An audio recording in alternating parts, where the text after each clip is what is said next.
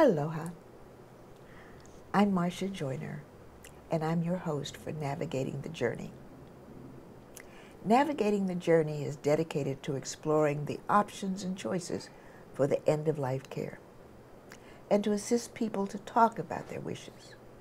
It's time to transform our culture so that we shift from not talking about dying to talking about it. It's time to share the way we want to live at the end of our lives.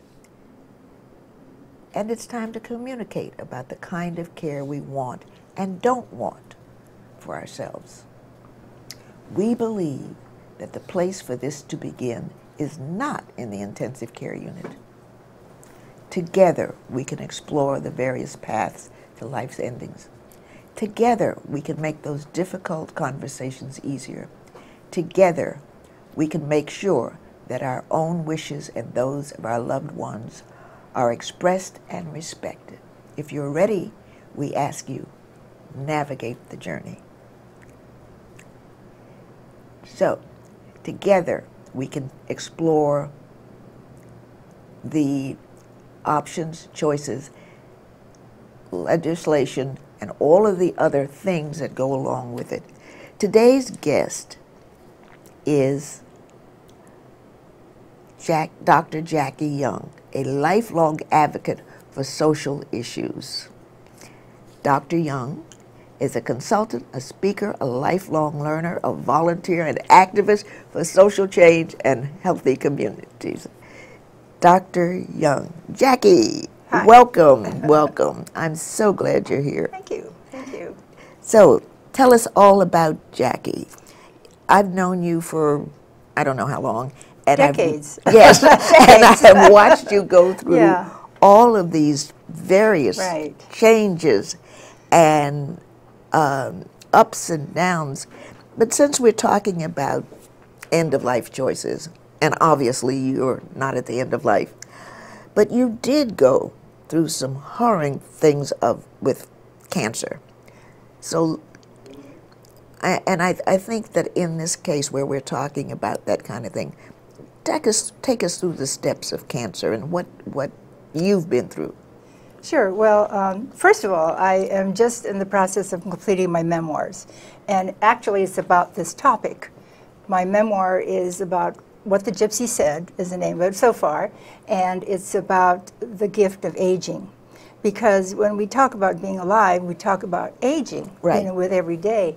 And as a result of what I heard way back when I was 15 years old, that I was going to die when I was 25. Oh my. That has been in my mind, that mortality is very fragile, and that there's a possibility that we could die at any moment, any time. Now that gets a little bit morbid and hard to put your hands around, but there is that not slogan, but I remember reading a book by Alan Laken about if you had 6 months to live, what would you do? And that's where, my friend John Radcliffe comes in, because he is suffering from cancer, and he is in a terminal stage of it. And many of us don't get that definitive statement, you're going to die in 6 months. But I have lived since I was 25 years old, and I didn't die. I have lived that thought that I may die. And that has actually made me focus more on what it is I want to do when I'm alive, because I never knew if I would be alive the next year. So my family, if they're watching, are very familiar that I do talk about dying. I'm unlike many people. I talk about dying because I talk about living. I talk about how I want to live my life. And so yes, as I barreled on in my life, one of my most life-changing moments was I was working for the marriage equality bill back in 1998. We had a constitutional amendment that was going to be very damaging to our Constitution, and I was asked by ACLU if I would step in and head a committee to organize to stop this amendment. And so I did. And just around that time, I was diagnosed with breast cancer. So I thought to myself, oh, if I were to have breast cancer and die within 6 months, how would I spend the rest of that time? And I made a decision then I would work on the campaign. But if that was going to be my end of my life, I was going to do that. And since then, I have really stuck my neck out with that motto in my mind that, okay, if I had 6 months to live, what would I do? And it's just like I really admire John Radcliffe. You know, I've told him, I've written to him, and I said, you know, if I had 6 months to live, I'd be right beside you there, you know, and advocating for this bill that's in the legislature right now. Well, he has been our guest a couple of times. Yeah, he is marvelous. It's just remarkable. I've worked with John, and I admire his focus, you know, on this, because he's giving so much of himself. Yes. So yes, I've had cancer. I was head of the American Cancer Society in Hawaii, as you know, for many years, and I have lived and worked in a group of people and families and volunteers who've suffered from their loved ones dying from cancer at a very early age. Some of them born and within a few months dying. Some of them born and within a few years dying. So children, you know, with cancer, adults with cancer. So the issue of dying has been very, not only as part of my life personally, but professionally, that's been something I don't hesitate to talk about. And so, especially for people with cancer, there are so many cures now. There is so, I mean, I'm still alive. I had breast cancer in 1998, and here I am. But 2 years ago, I happened to be in the hospital for some other examination, and they unsuspectingly and found another cancer on my kidney. And it was just incidentally found. As they were doing a scan of my upper chest, they got the top of my kidney and saw there was a cancer the size of a lemon on my left kidney. And so fortunately, because this is not usually detected early, I had that removed. So again, I thought, here's another life-threatening issue. If I had not caught that cancer early, if another 5 years had gone by, I would be in a terminal illness. I would be experiencing symptoms that would show that I really had a serious cancer issue, and it would be terminal. As it is, they removed it, and I'm fine. And I'm back out, you know, doing my work. So yes, I've had some experiences. My professional life with the Cancer Society has showed me that life is very fragile, and that you need to value it by navigating the journey. I love your title, by navigating the journey and by making the most of your life every day, you know. Thank you for giving us that background. I've had, as you know, I've had cancer repeatedly. Yeah. But I was told also that at the time I was born, you know, I was born in 1938, and I'm older than you. Everybody said, oh, 45 was it. Yeah. At the turn of the century, 45. Yeah. Nobody lived past 45. Yeah. And so I kept thinking, oh, but will I get past 45 with this repeated cancer? Yeah. And 45 came and went, and as we see, and we still go through the repeated cancers, but never like John. Yeah. Never at that stage where you say that it's terminal. Well, never like John, who is speaking out about it. There are many people who go through some terrible cancers, and they've been very vocal. Pennebaker is one. You know, he's a television producer. He has been very forthright in talking about his cancer and how he went and got clinical trials, and as a result saved himself from the terminal illness that he had. And there are still trials out there that you can participate in, but you're obviously somebody who values your life. And that's what life is about, valuing every day that you have. And that sometimes sounds a little corny, you know, valuing every day, but it's really valuing the time that you have. You know, there's a wonderful saying by Joseph Campbell that people seem to seek the meaning in life, but he believes that life is about the experience of being alive. And the experience of being alive is the experience of aging, and that's what my book is about. That I didn't think I was going to age. I didn't think I was going to live much beyond 25. And so every year that went by, I went, wow, I'm still alive. You know, what do I do now? So that really made me focus and decide if I'm going to make myself worthwhile, I'd better get an education. Right. I'd better do this. I'd better do that. And I think you've done the same thing, because I know you're right in the middle of it, Marsha. And I say I'm older than you by 4 years. You know, really? And as a result, 1934, as a result, I watched Pearl Harbor being bombed. Yes. And that was one of the life-changing moments in my life. You know, when you have something put on you like that, you know, World War II, watching Pearl Harbor. I lived up next to the tea house up in Olive Heights, and it was the place where the only spy in Hawaii was. He would frequent the tea house. They didn't know that, but he would frequent the tea house and look through a telescope that was up on the top floor and look at the harbor. I lived right next door to it. So that created a huge effect on my life. And so my book, my life story, is about life-changing moments, about things that made me wake up. Every time I sort of woke up and looked around me and said, I better do something. I better do something. You know, it wasn't like they happened every day or every year, but it happened frequently enough in my life that I am where I am now, where I feel I can look back and say, okay, I think I contributed.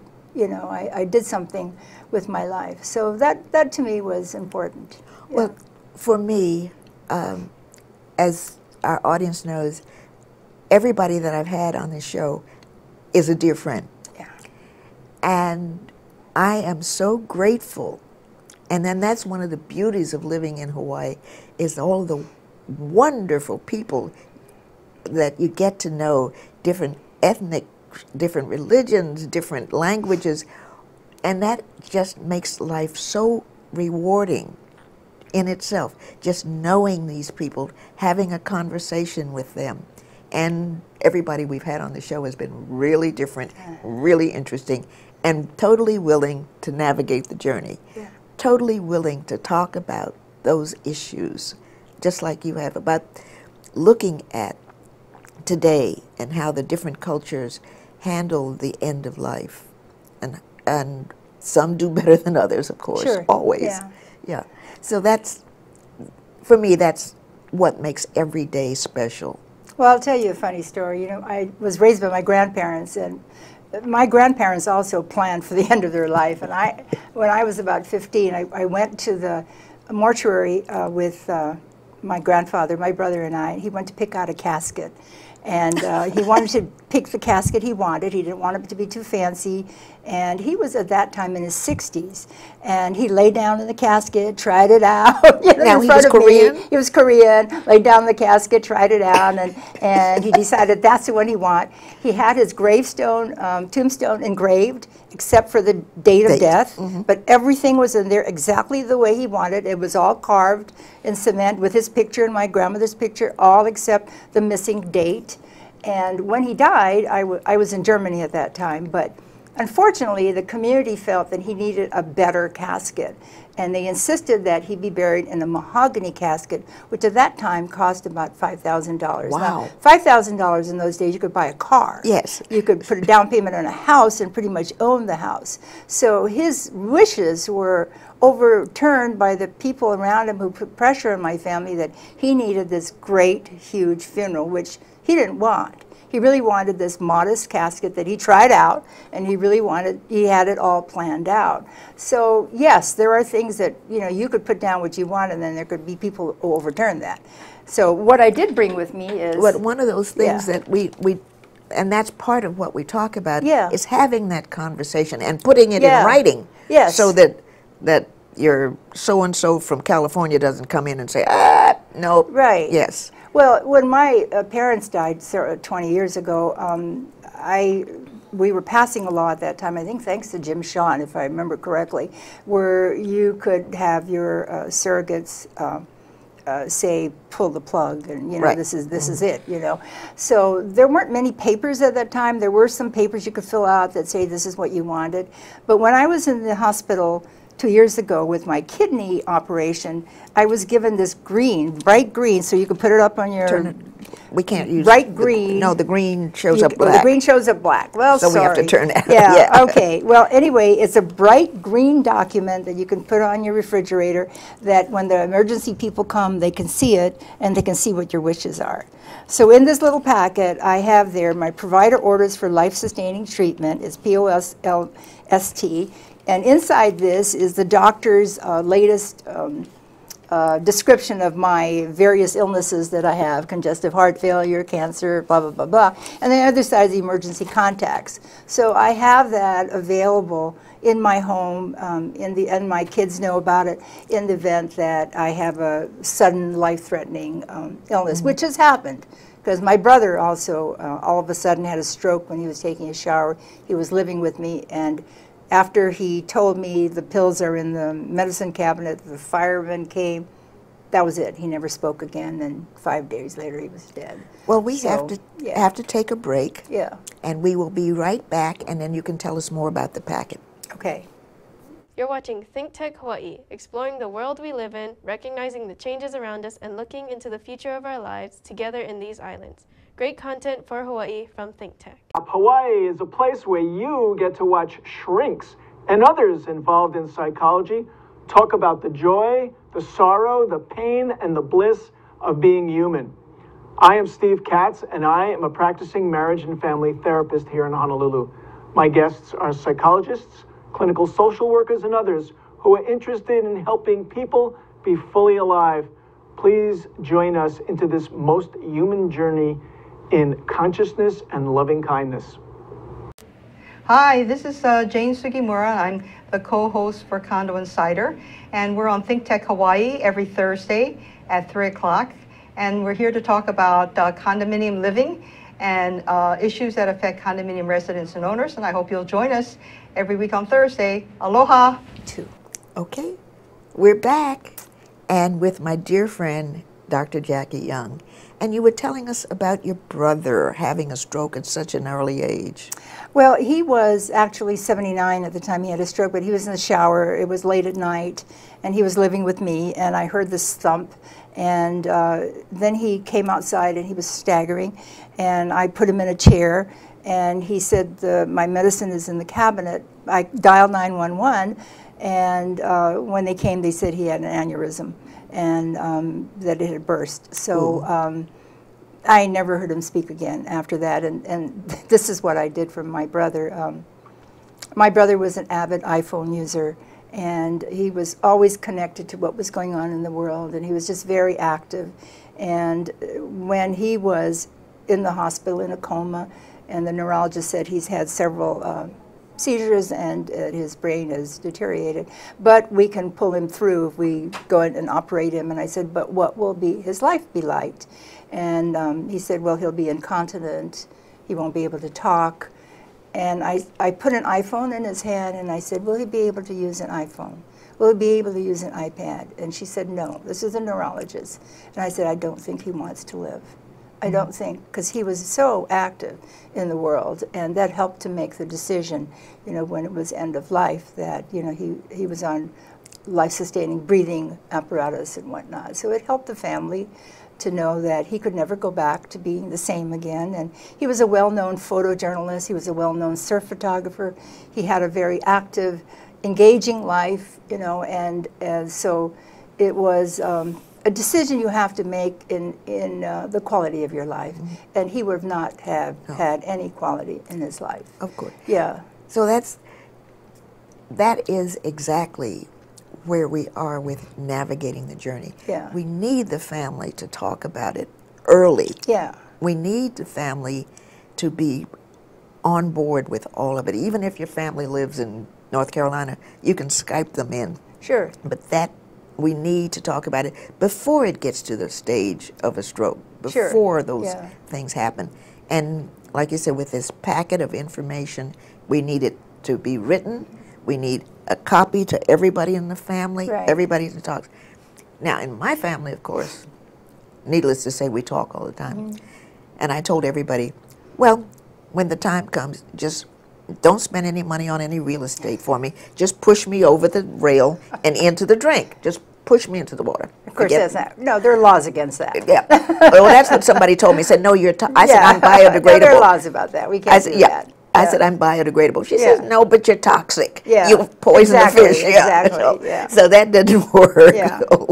So we have to go back to something modest and normal. Yeah. Within the rules of decency, I guess is what you call it. But you know, I was listening to Susie Orman one day on the public radio, and they had a packet of information you could get from Susie, and it talked a lot about preparing your will, preparing your trust papers, and I ordered it. This was like 5 years ago, and I completed what she said, and one of them was make your decision and send a letter to your doctor.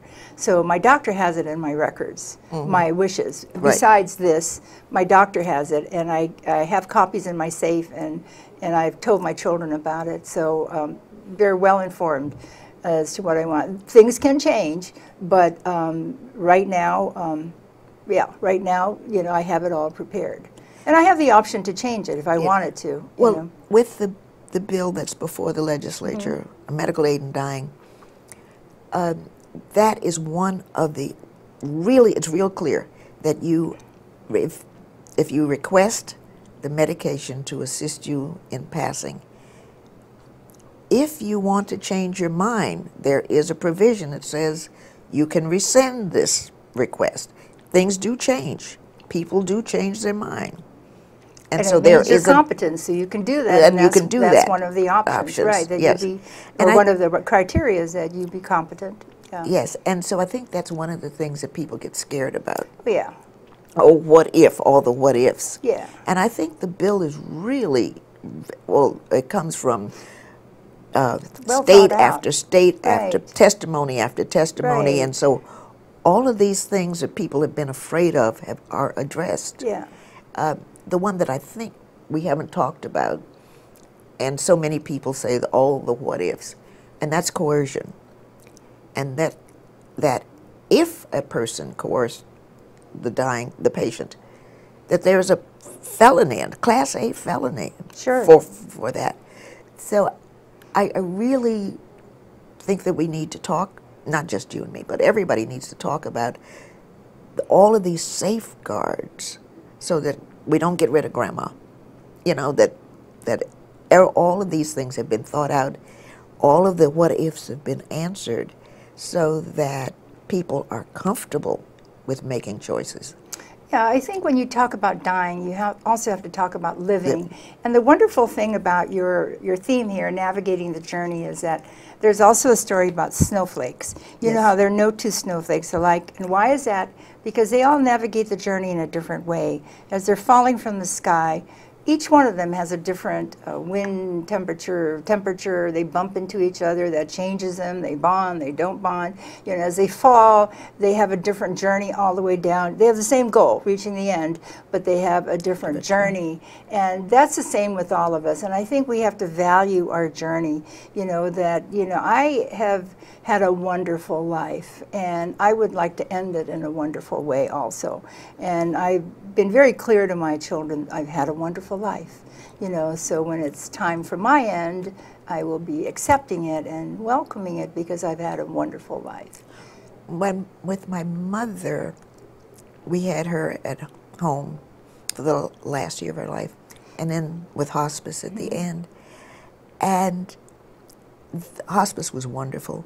There would, of course, she had emphysema, so every breath was a labor, and I so wanted, is there anything we can do? And of course they did all they could, naturally, you know, but it still weighs on me. And this is such a wonderful woman, such a strong woman. She, you know, she believed that because of her the sun rose and the moon, yeah, all that. So watching this strong woman waste away was hard.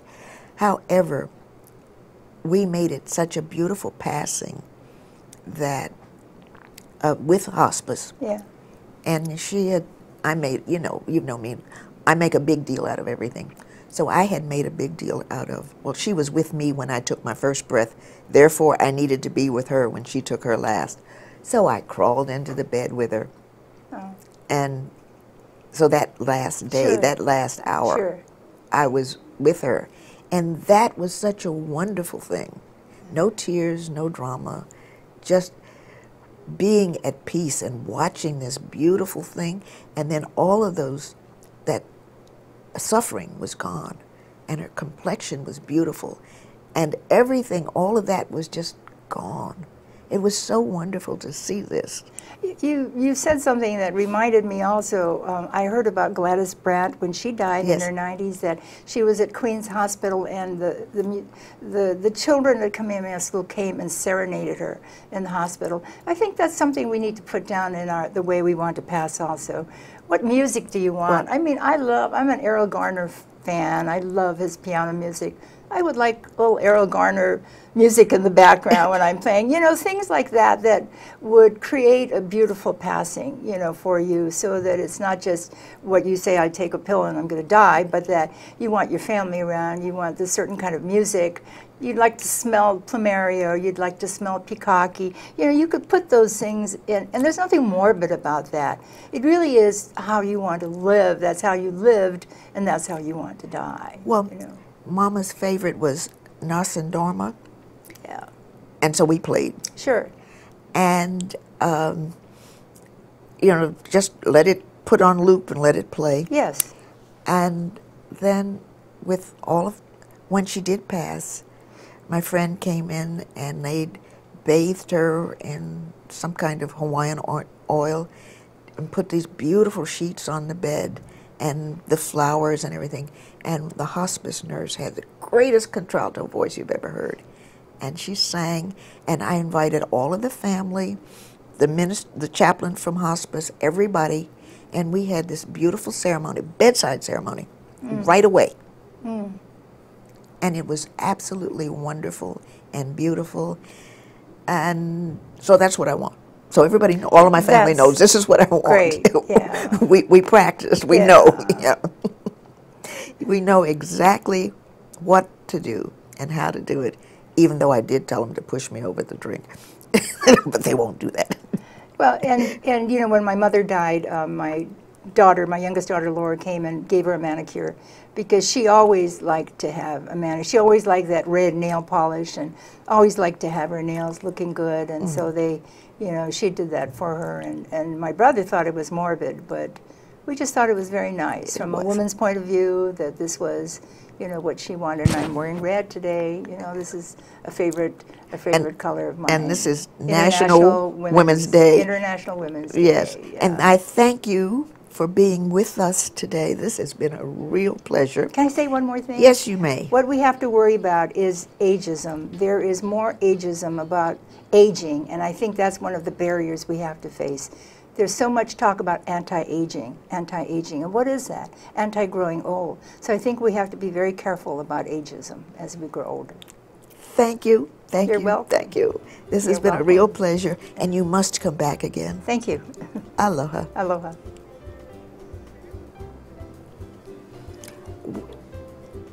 Please join us Saturday as we walk on the wild side. We will have a booth at the corner of Nu'uanu and Pauahi Street. Come get your passport stamped. Come join us. It's going to be a wonderful day. All of 4th Street Mall and all of Chinatown will be alive. And it's a scavenger hunt, and you got to play the game and stop at our booth and get your passport stamped. Again, thank you, thank you, thank you.